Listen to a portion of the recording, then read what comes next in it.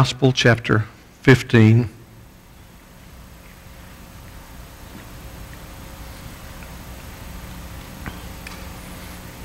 As we look for a few moments today into the humiliation of Jesus Christ. The humiliation of Christ. Mark 15, verses 16 to 20. I'm going to ask you to stand with me if you would. As I read this, you follow along in your Bibles. I hope you have your Bible with you. If you don't, for some reason, we're going to put the text on the screen for you, but I really want you to have your own copy of the Scripture, and we'll do what we can to make that happen if you let me know. Verse 16. And the soldiers led him away inside the palace, that is, the governor's headquarters. And they called together the whole battalion. And they clothed him in a purple cloak, and twisting together a crown of thorns, they put it on him. And they began to salute him. Hail, King of the Jews! And they were striking his head with a reed, and spitting on him, and kneeling down in homage to him. And when they had mocked him, they stripped him of the purple cloak and put his own clothes on him. And they led him out.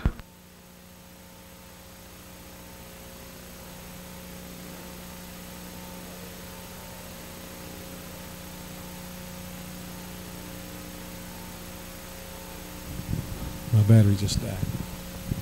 The inerrant, infallible, all-sufficient Word of God. Let's hear it for that today. Let's let it grip us. Be seated. You know, there's in the Gospels, there's the Matthew story of the Incarnation.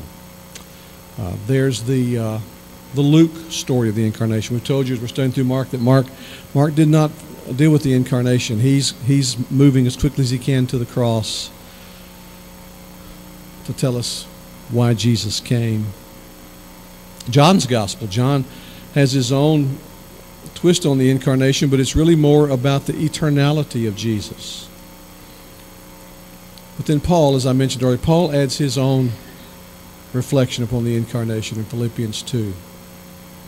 He tells us what it was, not so much the circumstances and the surrounding Jesus' birth, but the nature of his birth. The eternal Son of God humbles himself.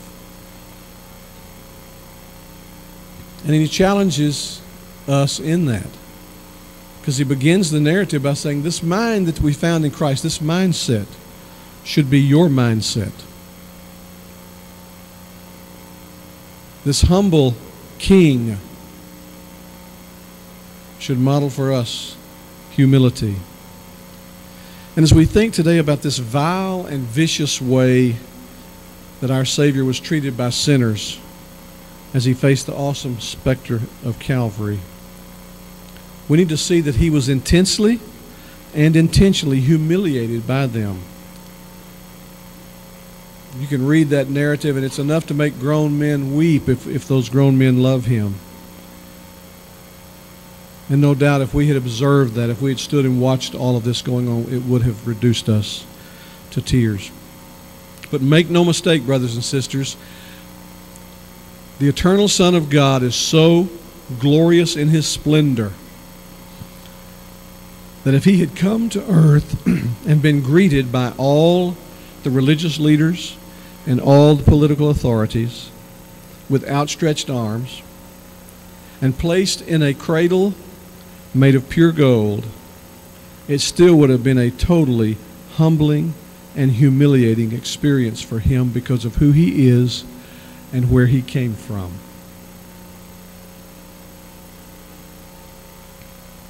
As we've celebrated the Lord's Supper together, which captures with powerful symbols his death for us and his shed blood and broken body for us, we need to consider what that means for us and what it should mean to us and how we should respond to it. I want to read just briefly. It's a passage from the pen of J.C. Ryle, who lived in the 1800s. referencing a portion of what we just read. He said, this passage we've now read is one of those which show us the infinite love of Christ towards sinners. The sufferings described in it would fill our minds with mingled horror and compassion if they had been inflicted on one who was only a man like ourselves. But when we reflect that the sufferer was the eternal Son of God, we're lost in wonder and amazement. And when we reflect further that these sufferings were voluntarily endured to deliver sinful men and women like ourselves from hell, we may see something of St. Paul's meaning when he says, the love of Christ passes knowledge. When he says again in Romans, God commended his love toward us in that while we were yet sinners, Christ died for us. Raul goes on to say, we shall find it useful to examine this passage of the Lord's Passion, following him step by step, from the moment of his condemnation by Pilate to his last hour upon the cross, because there's deep meaning, Raul says, in every jot and tittle of his sorrows, all striking emblems of spiritual truth. We should never forget that we need to dwell upon the wondrous story, the old story, we call it, of Jesus and his love, that we in our sins were the cause of all these sufferings. Christ suffered for our sins, the just for the unjust, that he might bring us to God, Peter said. When we look at this passage and the following verses leading up to the crucifixion of Jesus, we are studying the death of one who was our own surety, our own substitute. So I want us to see for just a few minutes this morning, look at this brief passage from these different considerations and angles. First, Jesus is led away by those who should be following him. Irony there. Second, Jesus is mockingly clothed by those who need to be clothed in his righteousness. Third, Jesus is acknowledged, I have quotes around that, to be the King of the Jews by those who should have acknowledged their need of him sincerely. And then fourth, the farce of honoring Jesus is going to be replaced by the ferocious determination to crucify him. Let's just see these verses. First of all, he's led away by those who should be following him. Isn't it interesting? For 3+ years, he had been this peripatetic preacher. That's a fancy word. He walked. He taught as he walked. He would walk and talk and point out, consider the lilies of the field, look at the birds, and just teaching his disciples as they were hanging on what he was telling them. Wherever he went, they followed, and that was his command to others. If you want to be my disciple, follow me. Follow me. And yet here he is in his passion. The soldiers led him away inside the palace, that the governor's headquarters. And then they called together their cohorts, their fellow military personnel, to do with him as they pleased. Jesus, in this scene, is delivered into the hands of the Roman soldiers just as a criminal condemned to death, as if he is a heinous character. He who before whom one day the whole world will stand to be judged, allowed himself to be mistreated and judged harshly, handed over to wicked men. Why? Because it was the path God had ordained for him to deliver us from the pit of destruction, the torment of the prison of hell. Paul said it in Philippians. He did not consider his deity, his co-equality with the Father and the Spirit, his co-eternality where he had lived for all of eternity. He did not consider those something, the maintenance of which he should be jealous about and cling tenaciously to. That's the picture there in Philippians 2, to cling to it. Rather, he willingly released, turned loose with open hands. He willingly gave up that privilege, that precious blessed reality of face-to-face communion with the Father and the continual adoration of the angels. He gave it up. The passage in Philippians 2 is called the kenosis because of a word that's used in there. He emptied himself. It doesn't mean that he ceased being God. He did not empty himself of deity, but he emptied himself of the divine prerogative to appeal to that as a way to refresh himself or to protect himself. He emptied himself of all of those powers that he continued to have. He could have looked at this group of soldiers and with a look slain every one of them. Rather, in his incarnation, he used that look to bring people from the dead. A young man in a funeral procession, his mother weeping, Jesus brought him back, gave him back to his mom. Jairus' daughter Talitha brought her back. Lazarus brought him back. He could have slain every one of those who dared to lay a hand on him. But he emptied himself of the prerogative to protect himself. And he offered himself. Second thing we see is that Jesus is mockingly clothed by those who need to be clothed in his righteousness. The New Testament would speak of putting on Christ. The armor of the Lord in Ephesians 6, the breastplate of righteousness. You see, we all come, according to Isaiah's prophecy, our righteousness, our idea of goodness, our notion that we somehow do good works that make us appealing to God or that qualify us.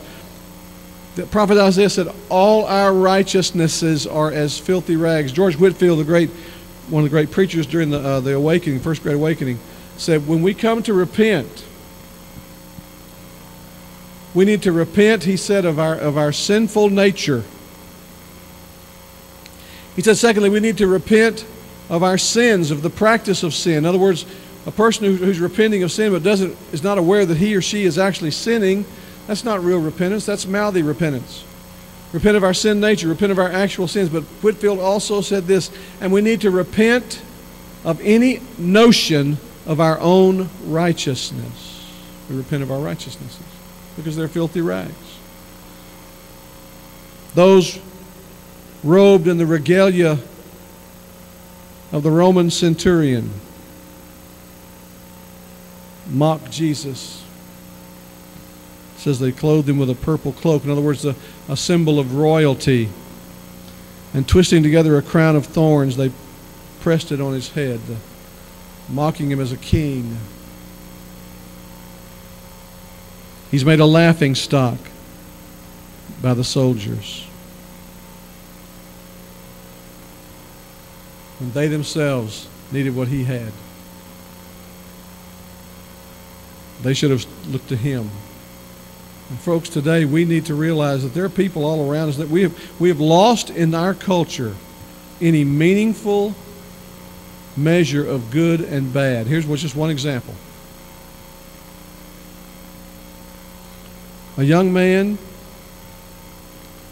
attempts this past week to kill people on a college campus by running over them in his car and getting out of the car with a butcher knife to inflict lethal harm on them.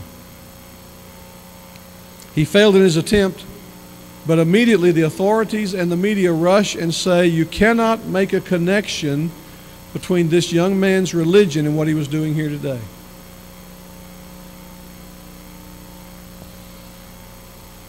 In this same week, a husband and wife who have a successful show on the HGTV channel called Fixer Upper. People who go down into Texas make pilgrimage to Waco to see where Chip and Joanna Gaines live and all that's proliferated under their care and their expertise. Just this week it's come out in the news that the church that they attend that their pastor actually believes that marriage should be for one man and one woman only, exclusively, and that he believes abortion is murder and a sin. And therefore these two people, remember now, this other young man, don't make a connection with his religion and what he's doing, what he did.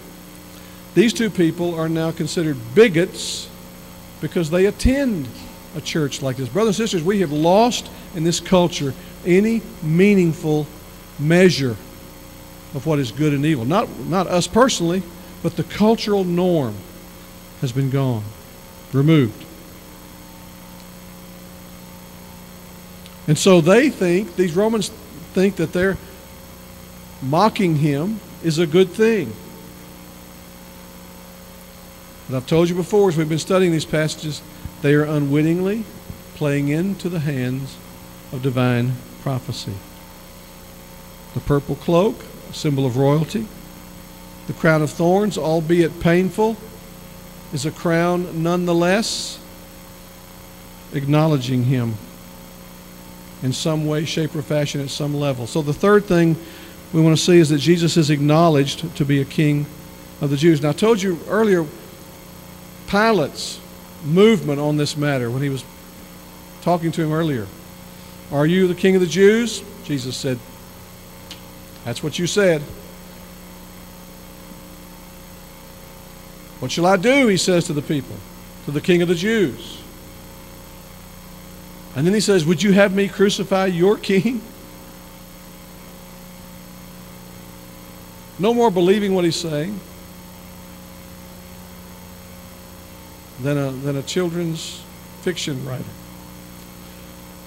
But yet speaking prophetically about Jesus. And so watch what the soldiers do. In verse 18, they began to salute him. Now they've got him clothed in a robe of purple, royal purple. They've got a crown on him, and no doubt pressing it upon him. And when they're striking him, it's burying the thorns into the skull, they cry, "Hail, King of the Jews."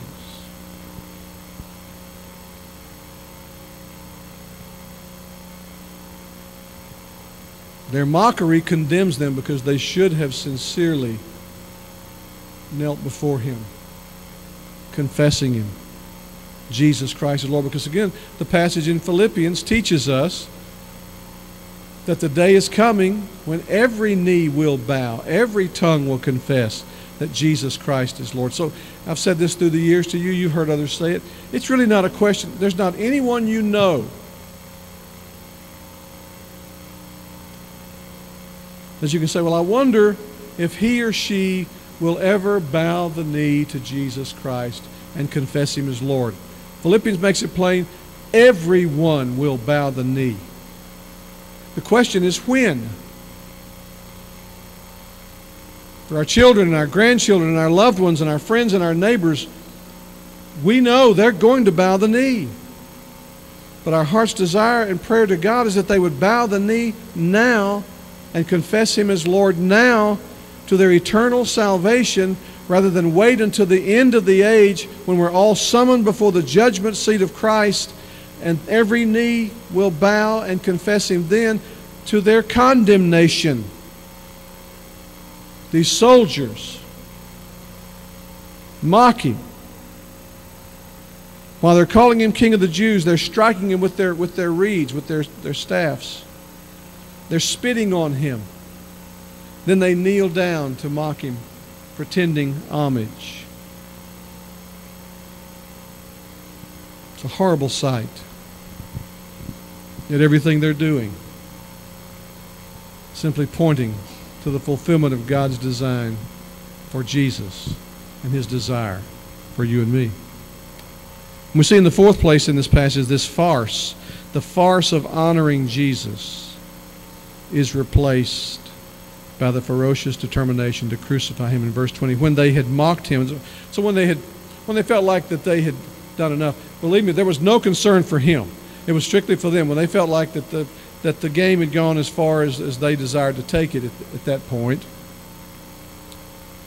they stripped him of the purple cloak, and put his own clothes back on him. And they let him out, took him out to crucify him,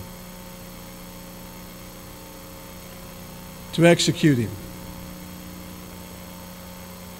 Him they'd acknowledged as King of the Jews, mockingly albeit. Him they had clothed, fine purple robe. You see, one day Jesus will wear a robe. The book of Revelation tells us it is a robe of brilliant white, a shining white, a Shekinah white. He will wear it. It's a robe dipped in blood, we're told. Commentators differ. We told you this when we studied through Revelation together. Commentators differ on whether that is the blood of his enemies or the blood of the martyrs. I believe that since he is coming from heaven where the martyrs cry out under the throne day and night, how long, O Lord, faithful and true, before you vindicate this, I think his robe is dipped in the blood of the martyrs. But we also know that when he returns, he will trample underfoot as a grape grower, a vine dresser does when he has dumped all the grapes into a big vat. He takes off his sandals and he steps into it and begins to go around and around and around, trampling underfoot the grapes as the juice is squeezed out of them, and it runs out of that vat into containers waiting to catch the juice. That Jesus will do that. Get the picture now, the symbolism of his robe. Dipped in the blood of the martyrs, yes. Ultimately saturated with the blood of his enemies. The bloody mess, Jesus of Nazareth.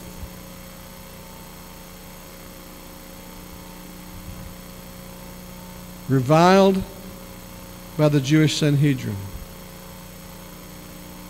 Brutalized by the Romans.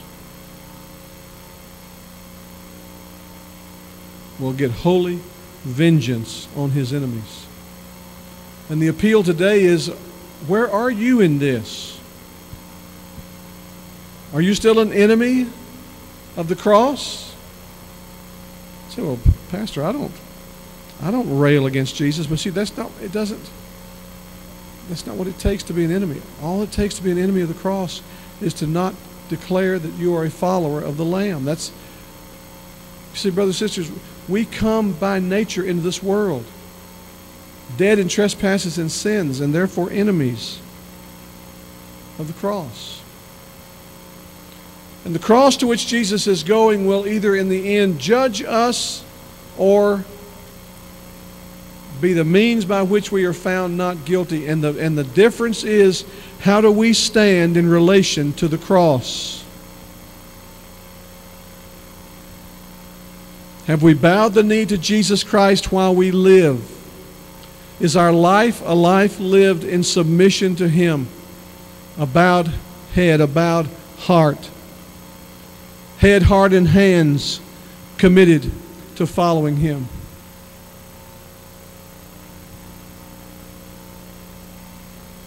Passage of Scripture Norman referenced for the title of Jesus earlier today. In that passage in John 10, Jesus says, "My sheep hear my voice, and I know them, and they, my sheep, follow me." Is that what marks our lives? Because see, if it's not, we are in the position of being an enemy of the cross. He goes, we're going to be studying this passage, He goes willingly to die for all sinners who express a repenting faith. But He only dies for sinners who express a repenting faith. Have you repented of your sins? Confessed faith in Christ? Is your life marked by that? A life daily repenting for sin, daily confessing faith in Christ as an outworking of the fruit of the reality of the new birth in your life. It's my prayer that is true. And of those here for whom it is not, my prayer is that you would soon come to Christ, that somewhere along the line this season, as you hear the great hymns of the coming of a Savior, as you contemplate gazing upon Bethlehem's babe, that you'll be gripped. That he was, as one of the great carols says, born to die, that I might live. Born to die, that I might live. Behold, the humiliated Son of God. But he was willing to be humiliated so that all who put their trust and faith in him would be delivered from a fate much worse than what he was about to experience. If you know Jesus Christ here today, then live for him boldly. Declare him in this season where people get excited for all the wrong reasons. If you don't know him yet, you will get no greater gift this Christmas season than the gift of the grace of God shown to you in Jesus Christ. My prayer is that you will receive it. Let's pray together. Dear Holy Father, you're the God and Father of our Lord Jesus Christ, and we bow before you in Jesus' name. And oh, Lord, it grips us to see the torture, to read about the torture that our Savior experienced, and to know that he did not do that because he deserved it, but he did it because we deserve it. I'm so grateful for your grace shown to us in the gospel. The good news that Jesus lived and died and rose again and offers himself freely to all who will confess him as Lord. Because, Lord, we know everyone in this room will either now or at the judgment confess him as Lord. My prayer is that everyone in this room either has or will confess him as Lord now, to your glory. We ask it in Jesus' name. Amen. Let's stand together.